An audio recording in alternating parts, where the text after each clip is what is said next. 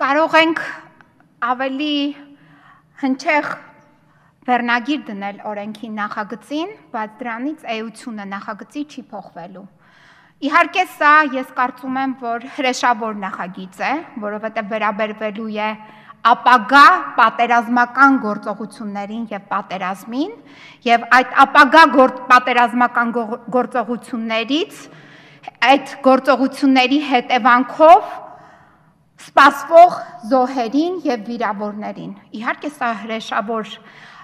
նախագիծ է, որովհետեւ մենք դեռ չենք անցել այն 1 տարին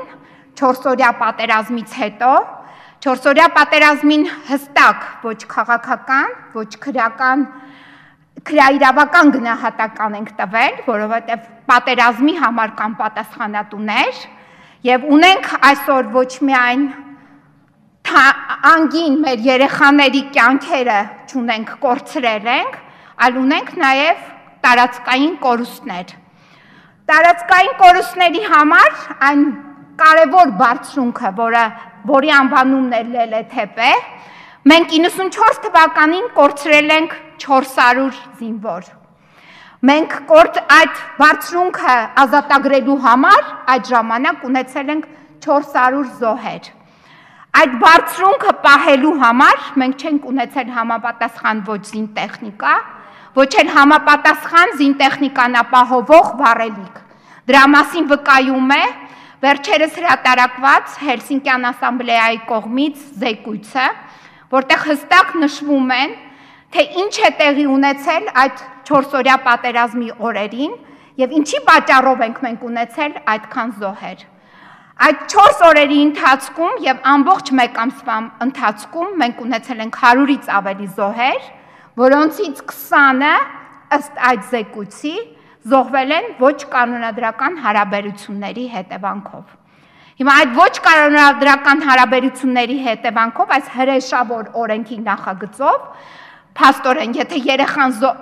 զոհվելու է, սպանվելու է մեր ազգային զինված ուժերում, ծնողը ոչինչ չի ստանալու։ Այս հրեշավոր եւ ցանկալի գովերքելի ազգային տուրք իբրև պարունակող օրենքի նախագիծ է։ Ով չի հասկանում, որ սա կոռուպցիայի լայն իմաստով օրենքի նախագիծ է, հիմնական գլխավոր այս պահի կոռուպցիաները Սերժ Սարգսյանի համար մի հիմնադրամ է եւ իր կողմից նշանակված պաշտպանության նախարարի կողմից ստեղծվող մի հիմնադրամ է, որը պետք է հավաքագրի գումարներ, այո, եւ ողջ ժողովրդից եւ նաեւ այլ կոռուպցիաներներից հատուկ турքի մի տեսակ է նախընտրական շեմում նոր հիմնադրամ ստեղծելու համար։ Եվ եթե մենք անդրադարձ ենք կատարում 4-օրյա պատերազմին, ապա հասկանալի է եւ այդ զեկույցից եւ ընդհանուր հրապարակումներից, որ պատերազմը պայմանավորված է եղել։ Պատերազմի այդ պատերազմական գործողությունը մեր համար կանխատեսելի է եղել, մենք իմացել ենք, բայց համապատասխան միջոցներ չենք ձեռնարկել, որպեսզի լինեին այդ քանակով զոհեր եւ որպեսզի նորից վախեցնեին մեր ժողովրդին եւ մեր հանրությանը։ Հիմա այս պատասխանատուները այսօր պատերազմական այս գործողությունների եւ պատերազմում ըստ էության պարտության այսօր եկել են հիմա նոր օրենքի նախագիծ են ներկայացնում նորից գումարներ հավաքագրելու։ Առաջինը մենք պետք է պատասխանատվության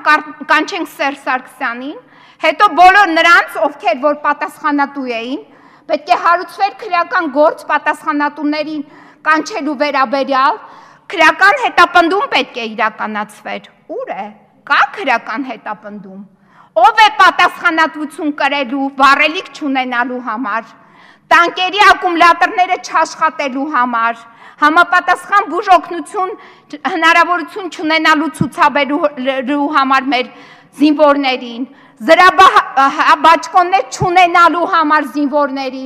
այս ովքեր պետք է պատասխանատվություն կրեն։ Հիմա ուզում եք ասեք, որ այնուամենայնիվ պետք է այս գումարը հավաքել եւ անկախ նրանից կոռումպացված է իշխանությունը պետք է տրամադրել այս գումարը, ում։ Այդ ինչ պատերազմի մասին է խոսքը, ապագա սպասվող, ինչ է պլանավորվում այս անգամ։ Որ պատերազմի համար եք դուք այս գումարները հավաքելու։ եթե խոսում են գումարների մասին, կոռումպացված մի նախարար այստեղ նստած է, չեմ հենց մեղադրում եմ, որովհետև տվյալ նախարարի կնոջ հայտարարագրից պարզ է դառնում, որ հնարավոր չէր լինել պետական ծառայության մեջ եւ ունենալ այդքան գումարներ։ Այս կոռումպացված մարդկանց հիմա մենք լրացուցիչ մի հիմնադրամ պետք է վստահենք, կոռումպացված մարդիկ ամեն մեկը թող իրենց անձնական գումարները ներդնեն եւ առաջի հերթին տրամադրեն օգնություն բոլոր այն ընտանիքներին, ովքեր այս տարիներին զոհվել են,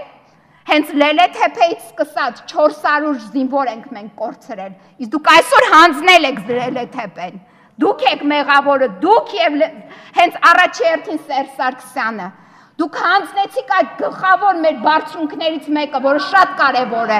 եւ դեռ ավելին, հերիք չի որ հանձնեցիք, բոլոր նրանք ովքեր հայտարարեցին, որ գնալու ենք ազատագրենք,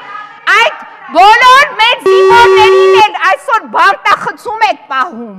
որպեսզի մենք չկարողանանք պաշտպանություն իրականացնենք, իսկ ուր է այն ռազմական փոխօգնության պայմանագիրը, որը հայտարարվեց, որ պետք է բերեք։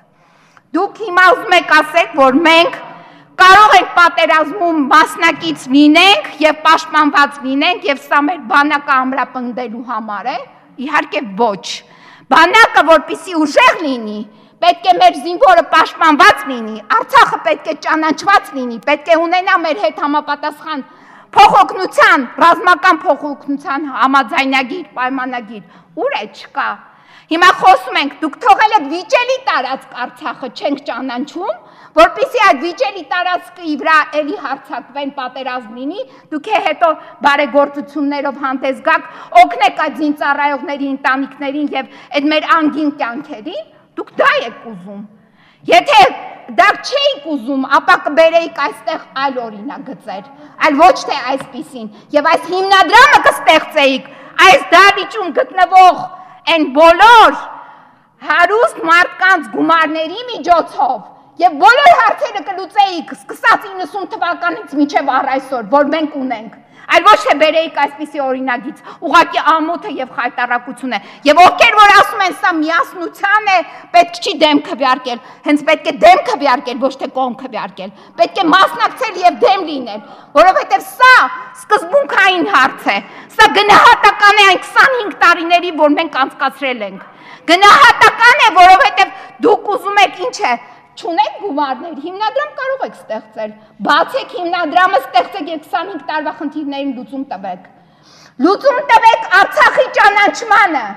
լուծում տվեք ռազմական պայմանագրի կնքմանը, դրանք են մեր առաջնահերթը, եթե դուք պաշտպանության նախարար եք եւ շատ եք մտածում այդ մասին, առաջին այդպիսի օրինագծերով հանդես գայիք, այլ ոչ թե այսպիսի խայտարակ մի հիմնադրամ, որը մասնավոր գործունեություն էլ դեռ պետք է ծավալի տանի, այս գումարները դնի բանկերում, չգիտեմ, որտեղ պետք է դնի, ինչ եկամուտներ պետք է ստանա եւ հետագայում ինչպես պետք է այս եկամուտները ինքը օգտագործի։ Այս զեկույցի մեջ Հելսինկյան ասամբլեայի ամեն ինչ պարզ գրված է։ Ինչին են ուղղված եղել մեր գումարները։ Այսօր մենք ունենք պետական բյուջե նախատեսվում է բոլոր ծախսերի համար։ Դուք իրավունք չունեք ստեղծելու եւս մի հիմնադրամ, այն էլ ում համար Սերժ Սարգսյանի եւ ապագա սպասվելի պատերազմի։ Ամոթ է։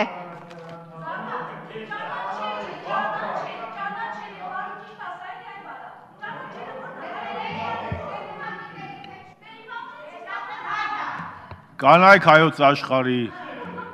հանդարտ այստեղ են ասել ախ զառա զառա քեզ զայն տալը շառա իսկ հիմա ձայնը տրվում է Հովհաննես Մարգարյանին